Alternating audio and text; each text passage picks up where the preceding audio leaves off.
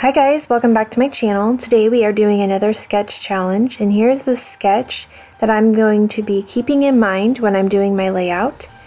Going into this, I used day 7 for the 12 days of Christmas cut files that we are uploading on our social media and on the HipKit forum. And I used day 7. For some reason, when I tried to upload it here, the image, I think since I extracted it into my silhouette, it wouldn't convert into like a picture form. So I just used the snowflakes, and it is day 7 of the free cut files for the 12 days of Christmas. So here are some papers that I'm going to be working with. Lots of pattern papers. I just want to kind of show you some of them that I'm using. So I really like this gray snowflake for my background, and of course I'm going to use vellum again.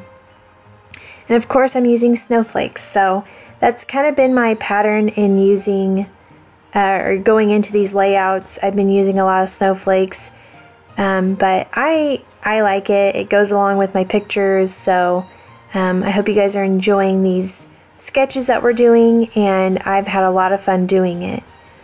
Okay, so jumping into this, I went ahead and put my cut file in my silhouette, and I used a pattern paper, a vellum, and a blue cardstock for all my snowflakes. So I used 3 different papers, and I got them all out, you know, off the sticky pad that it comes with, and I'm just going to lay them down sporadically like this.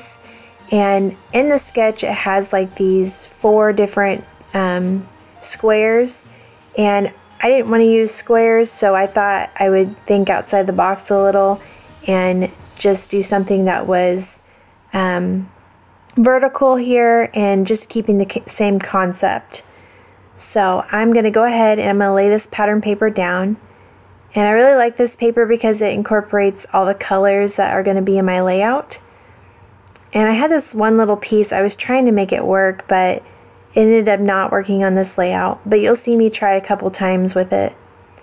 Okay, I'm just going to start just laying my snowflakes down. And the best tip for this is don't think too much about how they lay, just lay them down. I've noticed if I take something like this and I just drop it out of my hand and let it lay, it just looks more natural than it is if you sit there and think about where each one goes and all that. So if you just let them, just glue them down, don't think too much about it, it comes out really great. Okay, so this is my photo that I'm going to be using, and this photo is so special to me. It was the night that me and my husband got engaged, and so I definitely wanted to incorporate this in these kits this month because it was, we were in Colorado, so, and it was nice and snowy and everything was cold, and so it was perfect picture, I felt like, for these types of layouts. So I'm going to back it up on some pink cardstock. It was some really bright pink cardstock, and that came in our kits this month. And then I'm going to go in with this like sweater pattern paper. That's what it reminds me of, is a sweater. And that's from the Crate Paper Snow and Cocoa collection. And I'm just going to kind of rip it up, not making it perfect looking. So, and I'm going to kind of just mess around here and see, you know, because in the sketch it has these little stars that are falling down off the page, and I really like that, but for some reason it wasn't working for me, so I messed around with that a couple times. I'm going to just move on to my title, and it's Mountaintop Love, and that's the only title I could come up with, and I didn't want to think too much about my title and go back and forth, so I thought Mountaintop Love was a good title, and it was long enough, and so yeah, I think it turned out good. So I mess around with that too, just to get the positioning right, and I end up, you know, figuring it out, but I just fiddle around with it, and I think that's a good thing to do. Just mess around, put it in different locations on your page, and just see what you like. So there I go with the stars again. I thought, well, maybe I can add some snowflakes. I mean, I really wanted it to work, but I just thought maybe it was too much, so I just didn't do it. And I just love how my layout came together in the end. So kind of moving them around again just to see. And that looks really cute. I like the 3 stars, but then I thought maybe it was just too much. So okay, so I'm going to go in, I'm going to start my clustering of my ephemera and just some other stuff that I had. And this little frame came in the Hip Kit Club exclusive pack.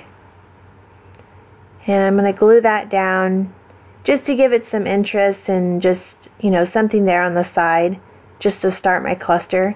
And then these little mountains were from the Snow and Cocoa crepe paper. And I'm just going to pop that up.